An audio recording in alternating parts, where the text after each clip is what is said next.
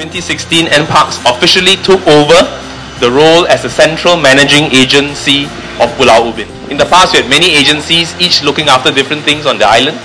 And in 2016, we announced that NParks will oversee the entire island.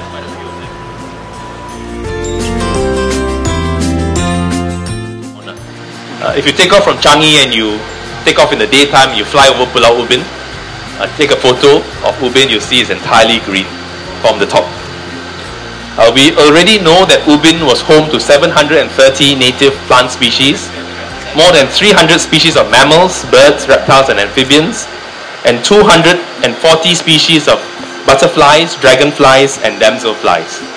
And today I'm happy to announce that we have recorded 5 new species for Singapore on this island.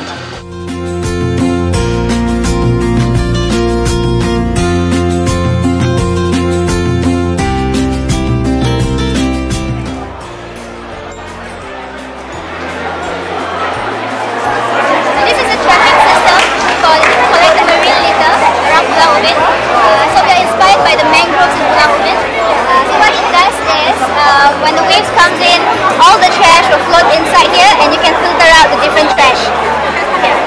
Yeah.